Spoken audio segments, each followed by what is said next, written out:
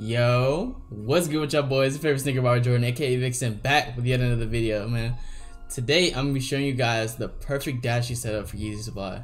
With this setup, I was able to hit 25 pairs of Israel fills off of maybe 500 tasks. Even though that wasn't like a really hyped up limited release, this setup still works perfectly. I've been using it for a while and I thought I'd share it with you guys.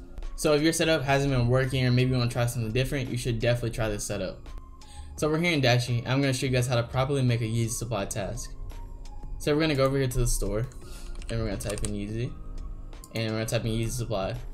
As you saw, the mode box disappears. So you don't actually have to select the mode for Yeezy Supply. It's already preset, so you don't have to worry about that. And we go down here to the monitor input. The monitor input, you want to use the SKU. If you don't know how to find the SKU, you want to go to the Yeezy Supply page, and we're going to use this product for example.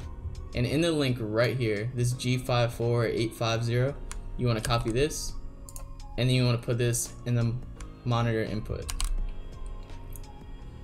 So as you notice, when you use Dashe for Shopify, you usually put a plus right here, just like this.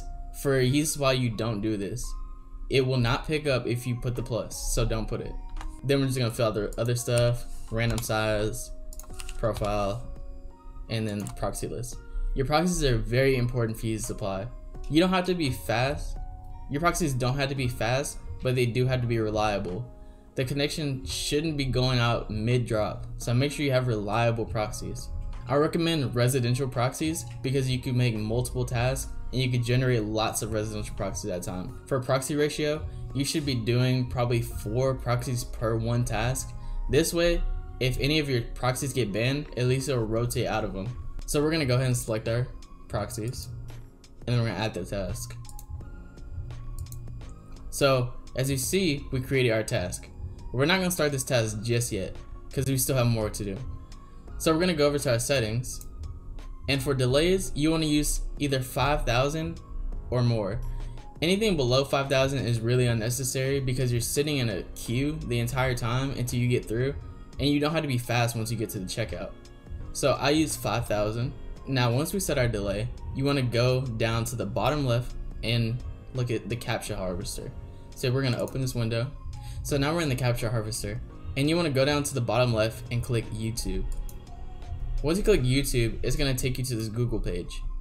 This is where you log into your Gmails.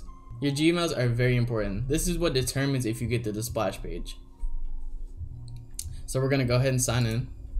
And once you're logged in, that's pretty much all you had to do. But if you don't know your V3 score, I'm gonna show you how you can find it. So we wanna go over here into the search bar, and we're gonna type in V3 recapture score. And then it's gonna be the very first link that pops up. So once we click it, you see all this information pop up, but the only thing that you need to know is the score right here. And you see mine is 0.9. 0.9 is the highest capture score you could have. This is your best chance for getting through the queue.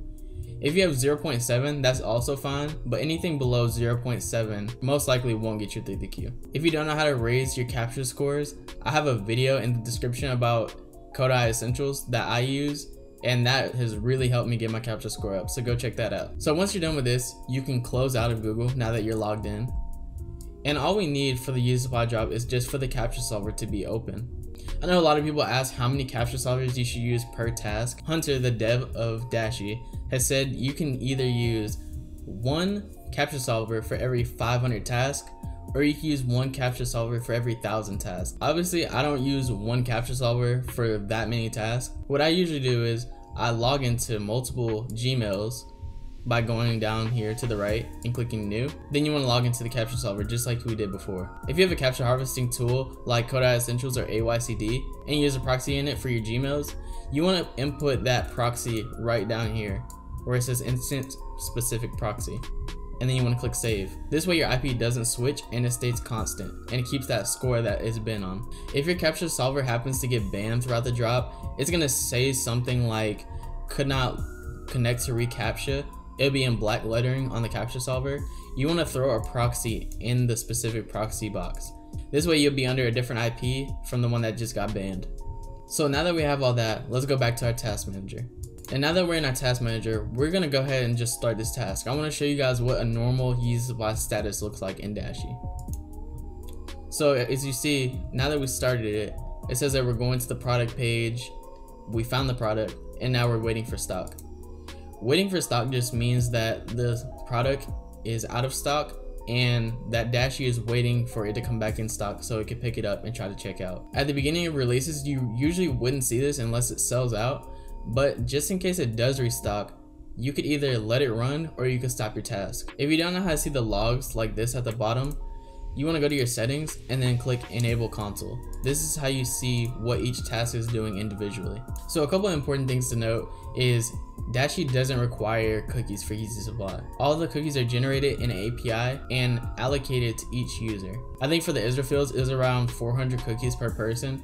400 cookies is more than enough. You should be only using maybe 1 or 2. Sometimes your task gets stuck and uses more cookies than it can handle, but Dashe has implemented something to where if it uses too many cookies, it'll just stop that task completely, so you don't end up running out mid-drop. Also, another important thing is you don't want to start your task until the product page says sale has started. If you start any earlier, you're not going to be able to get through. You're just going to be draining your capture score for no reason, so it's better to start whenever you see that. If you don't know what this looks like, I'll probably put a screenshot on the screen of what you should be looking out for. Also, in Dashe, they do tell you when to start your task, so you don't really have to worry about that. So always keep your eye on the chat and make sure you know what's going on. As for your profiles on Yeezy Supply, you can get multiple checkouts with the same card information and same address, so you can do that. But what I do is I run multiple profiles with different cards, different addresses, just in case that somehow I get limited or my card declines. This way, if Yeezy Supply tries to stop my card from processing or whatever, I have a backup plan. So that's pretty much it for my Dashe setup. I hope you guys learned something. I hope you guys use this and I hope you cook with it. I really appreciate you guys for sticking around to the end. If you have any questions, put them in the comment section down below and I'll try to answer as best as I can. If you enjoyed this video, make sure to like, comment, subscribe, and I'll see you guys in the next one.